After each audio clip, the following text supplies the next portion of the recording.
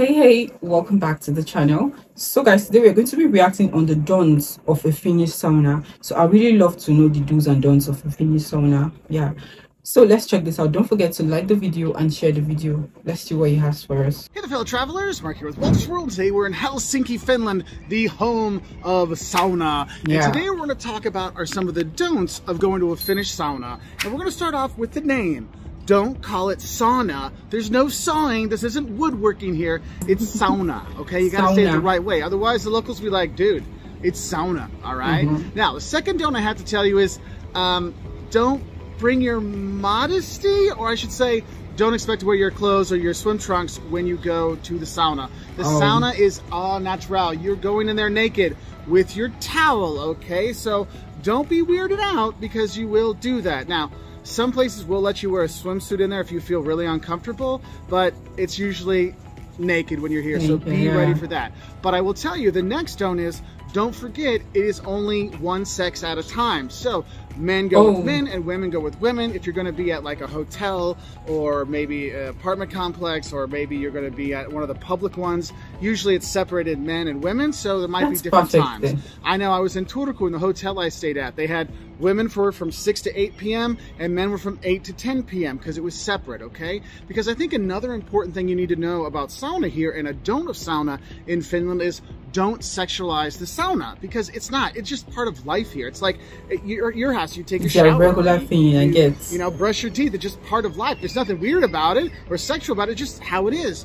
And Finland, that's how it is. So no one really gets weirded out by it, so you shouldn't either. Now, let's talk about when you're actually going to go into the sauna and some actual serious don'ts you need to know before you go in.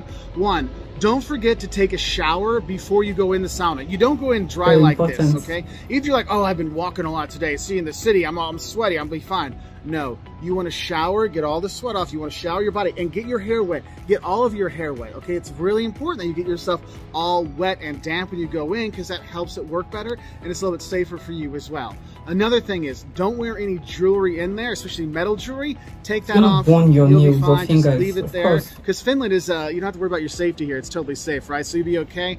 But I will say is, when you're going places, they'll usually give you like a little locker, a little space to put your stuff, so you can put your clothes and your jewelry and things there, so you're not worried about it, because you will have nowhere to put anything when you're going into the sauna. Okay? Yeah. Now, one thing you'll notice is when you go to sauna, a lot of times it's a friend thing, like your buddies go together.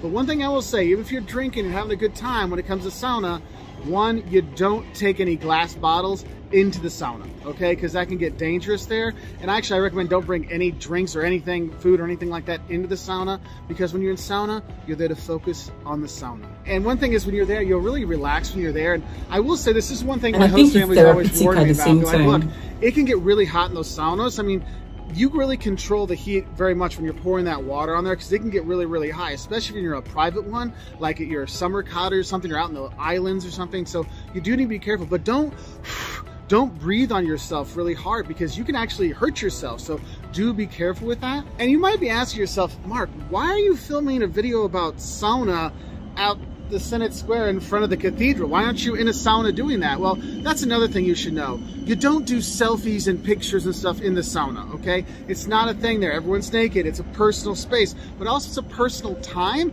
And also, your device is not going to like that humidity in the sauna. It's not going to do well for it, okay? And I think another thing that's important when you're thinking about going to sauna, it isn't you go in once and you're done. You can go in and out and come back, because sometimes it gets really, really hot. You're like, oh, I need to step out. Yeah, you can't. Exactly. It's not a competition when you're in there. Now, some people will do it as a competition. I do not recommend that, because that can be very unsafe. But if you're getting too high, like, you know what, I'm going to step out. You get in the shower, you shower yourself off again to cool off. Or even better, if you're like in the lakes or in the archipelago islands, you go and you jump into the lake, or you jump into the water. Or in the summertime, you go and roll in the snow afterwards. Oh, it's so good. And then you head back in and go back into sauna. That's okay. You can go back in and out. It's not like you stay in and then you're done. No, it doesn't work that way, okay? You can go in and out. And I think there's a couple like courtesy things you need to remember also in terms of don'ts. One, don't forget to use your towel to sit on, because don't nobody want your bare butt on the sauna bench, okay? So that towel they give you, that's is that correct? Please let me know. Right? Because ooh, gross, nobody wants your butt crack on the sauna bench. And another one, which is a very nice thing to do, is don't forget to refill the sauna bucket when you're going out. So if you notice that the bucket of water is getting low, take the wooden bucket out, and there'll be like a spigot right outside the sauna, and you fill that up with water so then people can use it and put it on the rocks again. That's just like a nice little courtesy thing when you're looking at your sauna time. And then another courtesy thing I think is important is don't be loud in the sauna, because here in Finland, it's very much a quiet culture. I mean, they're just quiet people, and sauna is very much a reflective time. Now, if you're with your buddies by yourselves at a private one, yeah, it can get a little rowdy or whatever, but if you're at a public one, or if you're at the hotel one or whatever, quiet, usually sauna is quiet, reflective, you know, thinking kind of time. Not loud, hey, how you doing? It's not really a place where you kind of, you know, start small talk, okay? While you're butt naked there, like, hey, what's up, dude? Yeah, this is not how it works, all right? But I gotta say, my last tone for you is don't skip out on going to sauna when you're here in Finland.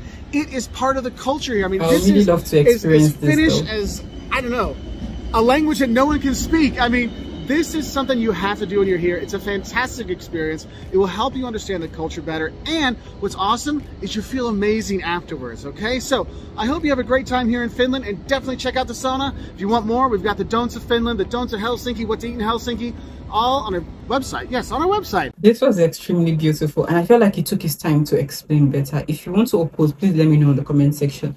The words he made mention of, do you think is genuine, and what do you think about them? Let me know in the comment section, right? And I have a question. Someone made mention of the sauna, and he said Finland have over 2 million saunas. Please let me know how accurate that is on the comment section, right? But I think the sauna is one of the favorite parts I love about Finland, and I feel like the sauna is therapeutic, and you just go there, relax, you think properly or something. I would really love to experience the sauna. I hope I got that pronunciation right. Sauna. I really love to experience it though, because I've heard a lot about it and so many beautiful things to add up with, right? So this was actually a beautiful watch for me, and I felt like it took his time to explain more and more and more, which made it more interesting, right? So let me know your thoughts, guys, on the comment section. If you're from Finland, have you experienced sauna? Have you gone into the sauna before? What was your experience like on the comment section, right? I'll see you guys in my next video. Bye bye.